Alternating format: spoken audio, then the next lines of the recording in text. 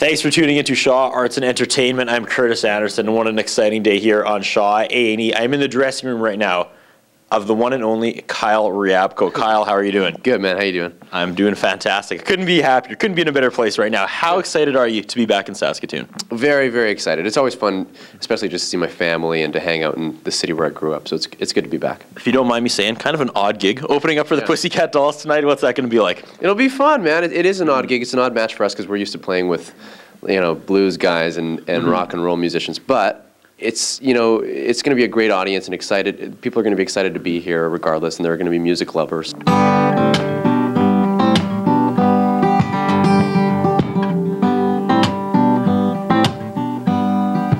I'm not a lonely boy. I have a million friends, but I never know just where their story ends. You were part of Motep's Groove back in 2000, 2001, and then what happened? You left the city. Give us an update.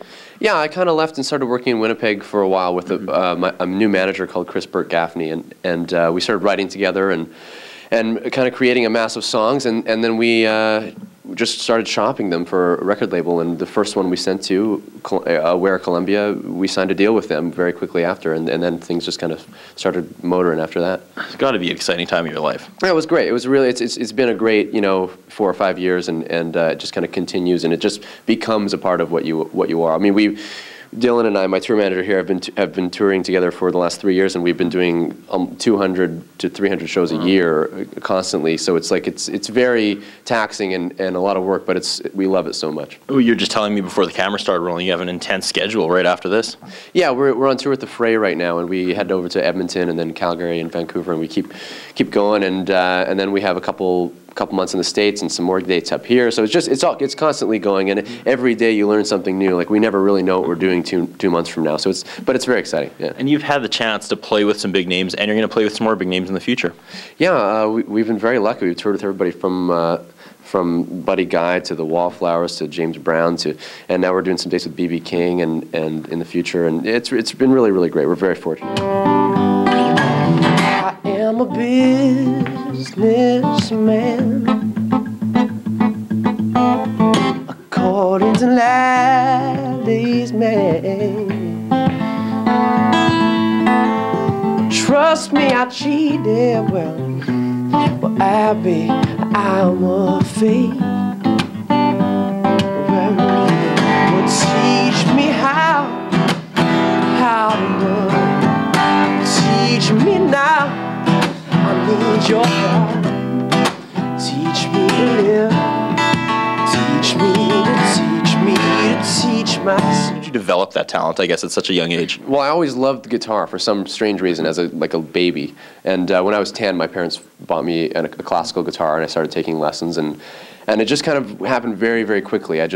My teacher taught me a couple blues licks one day, and I realized, oh my God, not only is this, it just came very easily and very naturally. And then after that, it's just practice. It's just practice. I slept with my guitar. I lived with my guitar. I never left it, and that's all.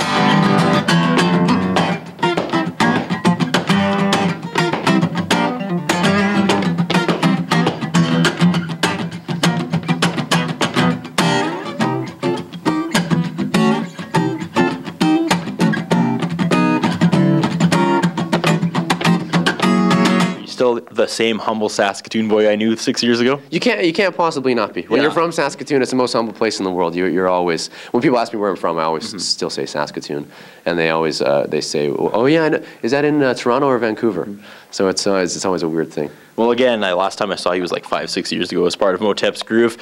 Since then, I think the local band scene here in Saskatoon has just become incredible. Like, it was pretty good back then, but there's so much talent here right now. I mean, other than move to Toronto, what advice do you have for some local acts right now?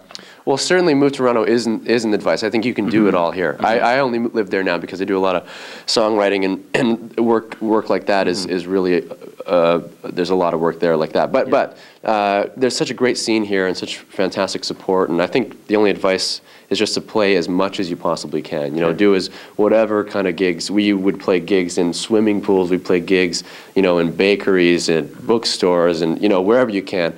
And that's really how we kind of gained our experience.